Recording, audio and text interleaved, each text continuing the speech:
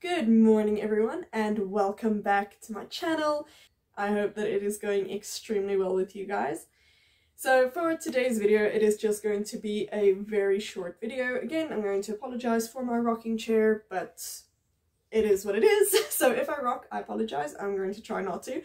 But today's video is just going to be a short video about just the basics and the logistics about what happens if you fail a module in vet school. For anyone who doesn't know, I am repeating 4th year at the moment. Last year, when I was 4th year for the first time, I failed a module EQM, which is Equine Medicine and Surgery. This year I am repeating it. So I'm just going to tell you guys really just the logistics behind what happens if you fail a year, a module, whatever, and you have to repeat. I am not going to get into my personal experiences or how it was for me and all that. If I ever do get into that, it'll be a whole video on its own, but I don't have the strength for it today. Today is a chilled, cozy Friday. I am not going to class. I am just relaxing at home. It's one of the perks of repeating. So I'm literally in my pajama pants, and yeah, just for the irony of it, I have my class of 2024 hoodie, just because I am not class of 2024 anymore, and I was very upset with the existence of this hoodie after I failed. So I have made my peace and I am now very gladly wearing it again. So before I failed, failing in vet school was a bit of a taboo subject. Vet school is a very prestigious place, and majority of the students, as in I think they have a 95% pass rate, so majority of the students never even deal with failing until you have failed and you realize how many students actually have gone through it.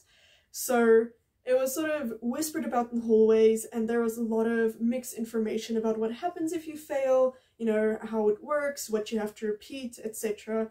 So today I just want to clear all of that up for a little bit and just sort all of that out, because I struggled so much to get the information. Here I just want to explain everything that happens, how it works, and just everything you need to know.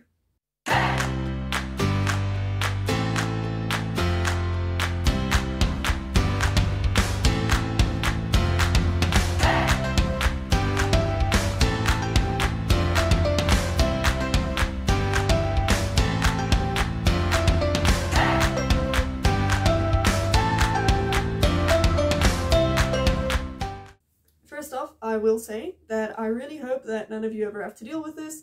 It's not bad to fail. Honestly, I am enjoying it quite a lot. I am basically on holiday at the moment. I've gotten so much time to just reset and chill. I'm also getting married soon.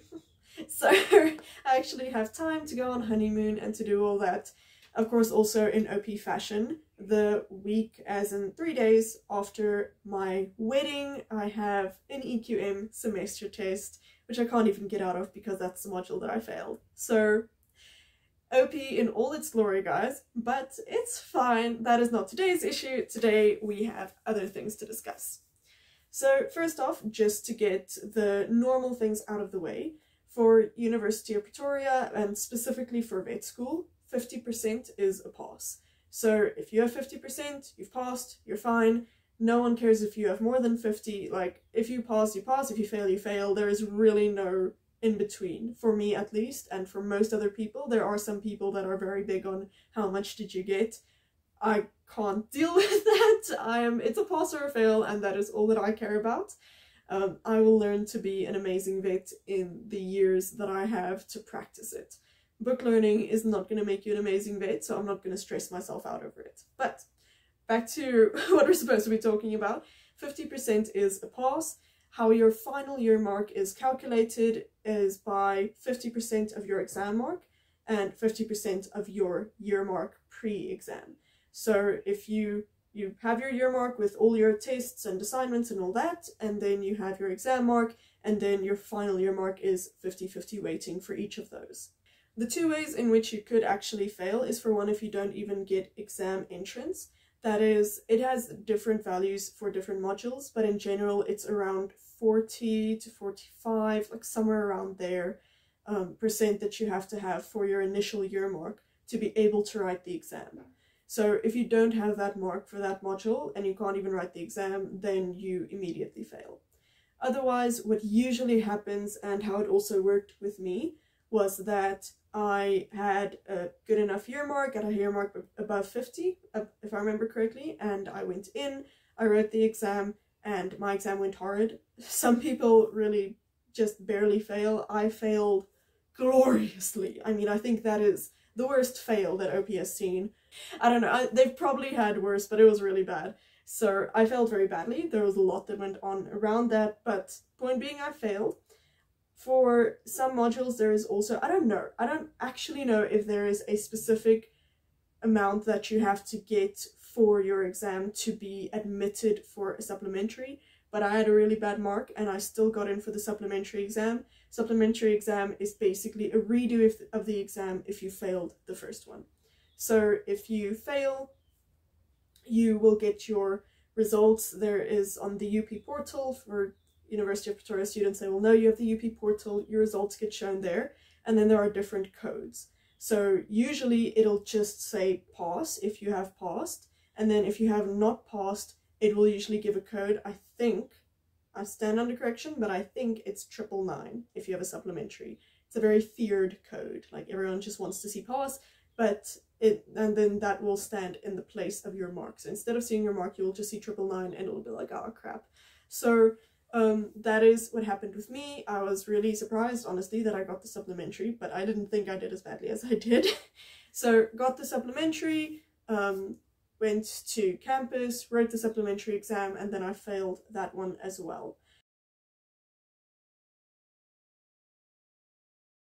So it would also be, for example, if you have a year mark of 45, so you have exam entrance, but your year mark is below 50, and you have 50 for the exam, then you would still not pass, because then your final year mark would not be above 50, because the 45 would drag it down. So then you would have to have 55 at least for the exam.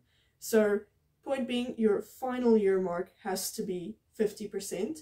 And I think there is also a mark for the exam that you have to have above. So for example, even if your year mark is like 70 something, but you had 30 something for your exam mark, then that could still fail you, because then you still clearly do not know enough. Same as if you have a low enough year mark that you don't get entrance to the exam, you can have a low enough exam mark that you still fail even though your final mark was technically above 50. And then basically you wait. There is nothing that happens immediately. The results will come with time. I knew that I failed. Like, I immediately knew it was really bad. But anyway, the results come also on the UP portal, and it will say fail or pass. My fail was actually a very funny story. We were sitting in a restaurant, and I obviously cried. And then, yeah, the people at the restaurant thought that we broke up, because I was like, you know what, I'm just gonna go sit in the car and, you know, just sort of deal with this. And yeah, they really thought that I just like stormed out the restaurant. I didn't even storm, I walked calmly, but yeah, it was really funny. They thought that we had broken up. They almost brought my fiance like a bunch of consolation food and stuff, which would have been great, honestly. Like, I could have used some good restaurant food at that point. But yeah, so you get your results on the UP portal, and then you basically just wait until registration comes along again, and then this is where it is sort of split. So if you are first year to third year, this is how it works. You have failed, let's go for second year, you have failed anatomy, as a lot of people do, as I very nearly did. So you failed anatomy, so then when most people would register then for third year and all the modules, you would again register for second year and you would just register for anatomy. If you failed anatomy and physiology, if you fail more than one module, you register for all the modules that you failed for, basically. And then you just repeat the whole year, which is a thing where it's different in vet school than it is from other faculties. So I feel like for most faculties, if you fail a module, then you can just take that single module the next year, add it to all your things that you have there, and you just sort of like carry it on with you. But in vet school, there are a few reasons why it doesn't work like that. If you fail, you basically redo the whole year with just that one module or two modules or three or whatever, how many you failed. So the difference comes in vet school, literally every single one of the modules follows on each other. So every single year, every single module assumes knowledge from every single module that you had the previous year. So you can't just not have a module just have failed a module, because you need all that knowledge for every single new module that you have. Also, we don't get to make our own timetables and figure out what classes work for us and when we want to have them and all that. We get given set timetables. We have class from 8 in the morning until 1 in the afternoon every single day. That is a time that the lecturers are available as well, because a lot of them are also actively practicing as veterinarians in the hospital on campus, so they're not available at all times. All the modules follow on each other, and we really have very set times that we get to have those classes, which was also really weird for me, because for me, I was with the same group of people, the same class from first year, second year, third year, fourth year, and then suddenly I had to be with a whole new class, which luckily I did know a few people there. Also, a lot of students failed with me, so I was not alone by any means, but it was still very strange to suddenly be with a whole new group of people. So it is one of the weird things about vet school, but that is how it works. How it works for 4th, 5th, and 6th years is a bit different and a bit more intense, but I do also understand why. So as with 1st to 3rd year, you just repeat whatever you failed. For 4th to final year, you have to repeat everything that you failed, as well as any modules that you had a final year mark of less than 65% for. So for example, for me, for all my modules, somehow, for the first time ever, I did pretty well. I got 65 for above all of them except for 3. So I had 40 something, less than that, I don't know. I had a bad mark for EQM, which is Equine Medicine and Surgery. And then I had small animal medicine and surgery first semester, and for small animal medicine and surgery second semester. So those were the 3 modules that I had to repeat. But I really just repeated 2 at a time, so it's been really chilled. So however many you have below 65 for, you have to repeat all of them. There is a bit of a difference though, that the one that you fail in, you just repeat it as if you're doing it for the first time. So you do all the tests, all the exams, all the assignments, all the quizzes, everything. For the modules that you are repeating but didn't fail, you basically do everything the same during the year or the semester. You do all the semester tests, all the quizzes, all the assignments. But if your initial year mark is above 50, then you don't have to write the exam, which is fantastic. Carla, come here. Come here. I know, Papa. Carla wanted to say hi. She's the best girl. Oh yes, I'm the best girl. Oh. Yeah, that's also why my hoodie looks the way that it looks. It is filled with dog and cat and human hairs. Say hi. Oh, this is so boring. She's talking to you guys instead of playing with me. Oh, so rude. Yeah, she really makes all of this very easy. Sorry. I don't even know where I was at this point. Completely lost my train of thought. But from 4th year onward, so you... Oh, yes, that's where I was. So... If you had, for example, for me, for my first semester now that I was repeating, for EQM did all the normal things, because it's a whole year module, and then for SAS, which is Small Animal Medicine and Surgery, that I was repeating but had passed, I wrote the 3 semester tests, and yeah, there was no other assessments for it, so it was those 3, and then my year mark was, I think, 65 or something.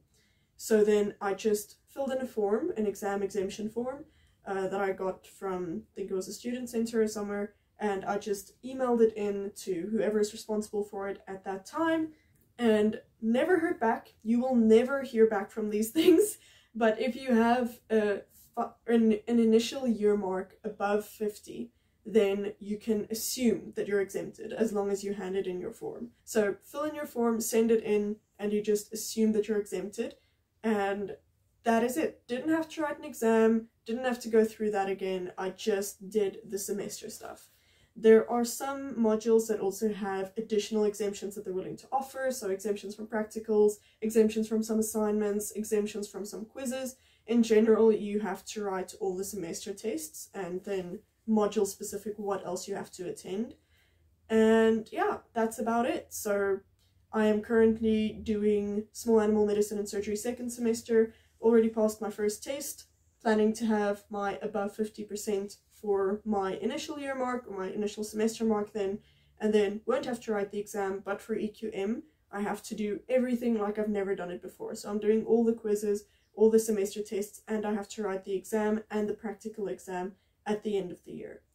So that is basically how all of it works. There is not much else to it. 50% is a pass.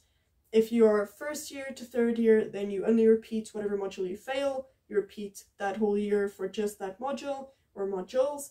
And then from fourth year to sixth year, you repeat whatever modules you failed with any modules that you had less than 65% for. If you had failed the module, you do everything from start to finish.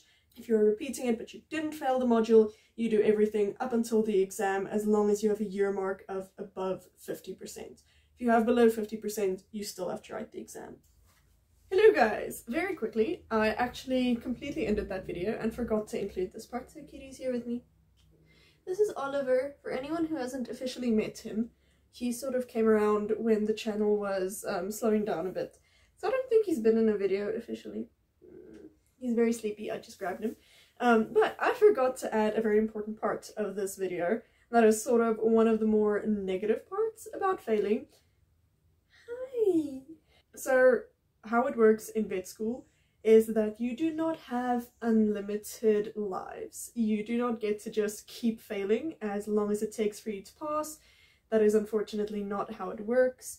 So for vet school, you can either fail the same year twice, then you're out. If you fail it once and you pass, then you're still in. If you fail it the second time, then you're out of vet school.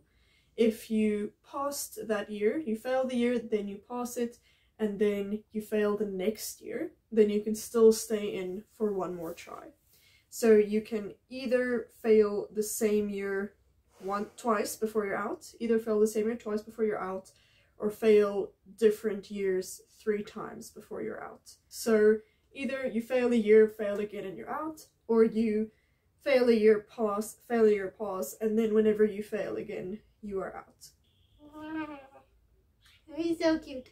And that's it, guys. That is all about what happens if you failed a module in vet school in South Africa. It is obviously different for other universities and other countries, but this is the only veterinary faculty in South Africa, so if you are a vet student in South Africa, that is how it will work. I hope that this can help some people. I really hope that very few people ever have to use this. It's not fun to repeat, but I hope that if you do need this, that this can help you a little bit. I hope that you guys enjoyed this video, and I'll see you again for the next one, probably when I'm married.